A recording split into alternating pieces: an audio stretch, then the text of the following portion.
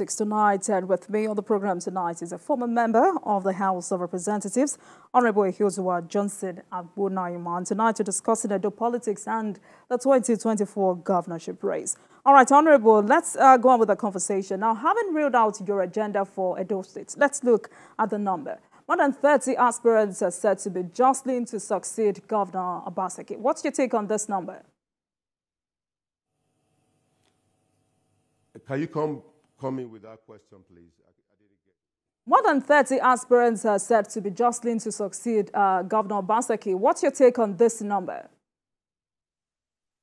Well, before I go to that, let me say, there's a popular saying that Edo State, they say Benin is an Asian city. No. I want to say without fear of favor that, wow, Edo State should not be known for Asian city. It should be known for development. Being said that the population in Edo State or Benin City is an Asian city, it is by history because of what the city went through. We are conqueror. The Beninese are known to be intelligent, exposed, schooled, and dogged and fearless. But the good people of Edo State are known for one thing. We are compassionate, we are intelligent, we are good people. Whether you are from Edo South, Edo North, Edo Central, we are good people. Edo All right, so that's what I'm saying. Whether you ask me, that the question you are asking, why are the numbers so much?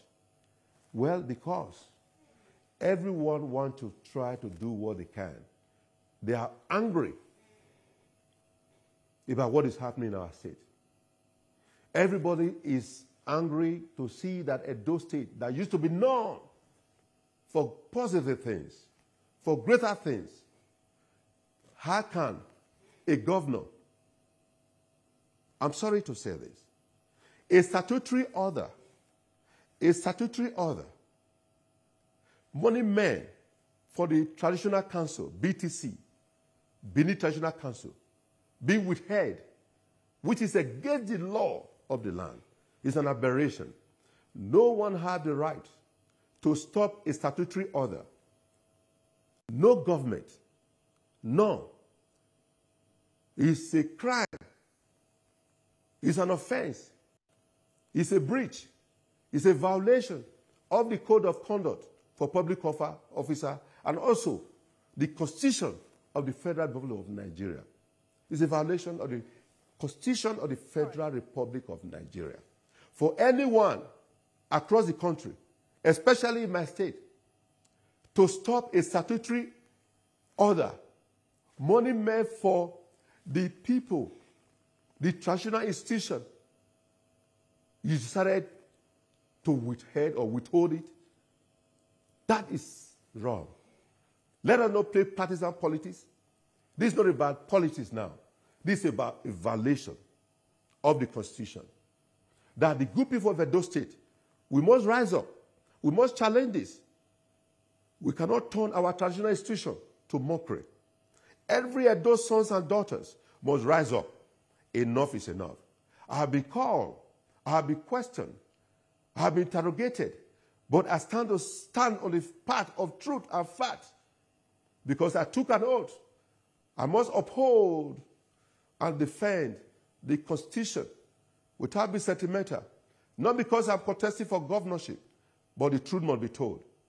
That is the reason a lot of all these aspirants are eager to change the narrative. But I believe we must have one. And I believe I have the capacity. I do have the capacity. Having seen what I have done in the past, having worked closely with the former governor of Edo State as his most senior aide and one of the most closest persons to him, because I will say that I went to the school of thought under Comrade Adams Oshiomhole as the governor of Edo State then. Having been a former board of director of Nigerian Railway, you cannot write my name out the success of the Nigerian Railway in this country. Having been a member of the Federal Commissioner Code of Conduct today, I am doing the best to fight corruption, because when you fight corruption, corruption fight back at you. And we'll continue to fight corruption. All right, Honorable Johnson. Being a member, Federal House of Rep, a member of the House of Rep, representative. Yes, I move motion. I sponsor bills that reflect the concerns of all Nigerians. Not bills that is all about me, or for me, or with me. Bills that speak to the truth, to the fact of this great nation. Edo State can be better. Yes, I have the capacity to do justice. Yes, that's why I have thrown my weight. I've decided to appeal to all national leaders, state leaders of our great party to look at Honorable EJ. I have the capacity. Right. Honorable Johnson, we're gradually running out of time and we still have a lot to talk about. So I wanted to talk about this field between Governor Obaseki and his deputy, Philip Shaibu, which by every indication signals a big battle ahead. What impact do you think this will have on the race?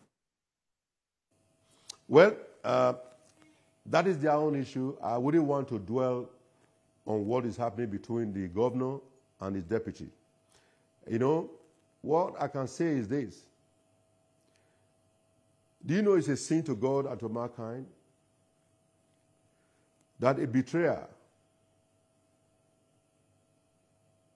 will always have his own judgment day? Whatever is happening between them, I will allow them to solve their problem themselves. I will allow them to solve their problem themselves. So I'm not going to dwell what is happening about Governor Obaseki and his deputy. They know what they are fighting for or fighting about. I'm not there. I don't know what happened. I understand the governor. I understand the deputy governor. They are all not happy against each other. You know, maybe something happened. I don't know. So I don't want to be part of it to talk about the issue I don't know. So you agree with those who have said this is I will abstain myself from talking about what I don't know about. Honorable, so you agree with those who have said this is karma playing out for Shaibu for betraying former Governor Oshiomhole in 2020. Is that it? I'm sorry, I couldn't get it. I'm asking, is it that you agree with those who have said this is karma playing out for Philip Shaibu for betraying former Governor Adams Oshiomhole in 2020?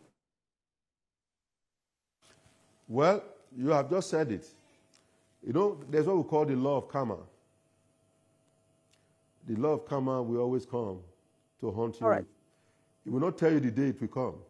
Definitely, it will knock at your door when the time definitely comes. And that is what has just happened. The law of karma has taken its own course. That is my answer for you. All right. So, Governor Obaseki was reported to have said Emilio Khan won't work in Edo 2024 election, which is tantamount to asking his deputy to drop his governorship ambition. Do you see Shaibu joining the APC to contest this election? Well, our party, APC, is open for everyone. I'm not the one to tell him to join or not to join. So, at the time, I was in AC, ACN, APC, before I joined PDP, and before I came back home many years ago. And I'm telling you, if he wants to come, and if he's allowed, the opportunity to give it to him, there's nothing wrong about that. So that is own business, cup of tea. I'm saying that he's a member of PDP, and I don't belong to that, arena. But I want to say, without fear of favor, going further to your question,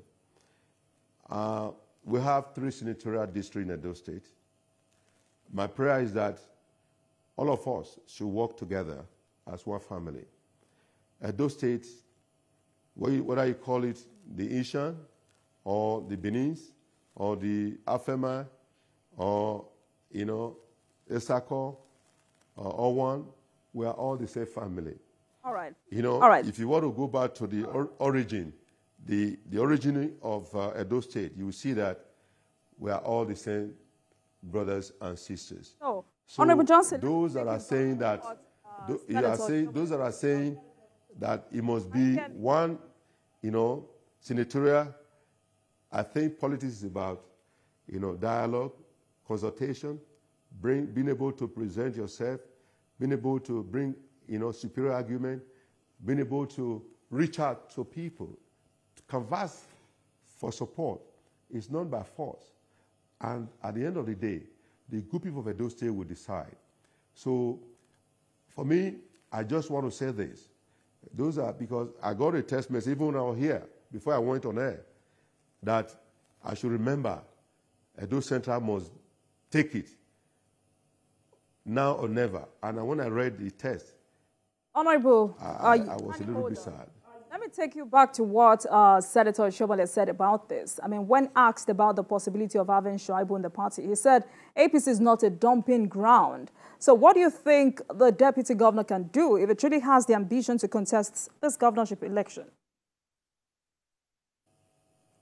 Yeah, that is what our leader said. There's a reason why he said that. Because, you don't expect someone that he brought up. I mean, he brought him up, raised, supported him in all ramifications. That's what I said a while ago. The law of karma definitely will come, unexpected. And knowing Comrade for the person that I happen to have known, and know him, Comrade, even though when you have offended him, if you go to him to apologize, Comrade will forgive you. He doesn't hold grudges. I know him for this. Maybe what he said before, no, today, whether he have changed his mind, I don't know. But the Comrade that I know, he easily forgives people. He always tells me, EJ, what do I have to hold grudges for in this life? So a lot of people have offended him. Look at what happened a while ago. Comrade went to visit the governor. Looking at what the governor did to him. People will ask, people will say, how can Comrade go? I said, that he has a forgiving spirit. That is who he is. You can't change him. You'll be surprised tomorrow if a deputy governor comes to plead and apologize to him. He will say, okay, I've forgiven you. Yes, that is Comrade for you. He has always forgiven those who have offended him. Right. A lot of people have offended him. I'm not going to mention their names. He has always forgiven them. And me, I will be quarrel. I say, what? This is a man that have been saying this, something you say. No, don't worry, EJ, leave them. All right, Honorable. So now, I'm not going to speak on that, on my own perception is just what I have to say. That Comrade he has a forgiving spirit. So that is that. All right, thank you so much, Honorable. I've been speaking with a former member of the House of Representatives, Honorable Oshiomhole Johnson Agbonayinma, tonight to discuss the politics and the 2024 governorship race. Thank you so much for coming on politics tonight. Thank you. It's a pleasure having you. Thank you for having me. Thank you to all Nigeria and the group of Edo State. God bless you all.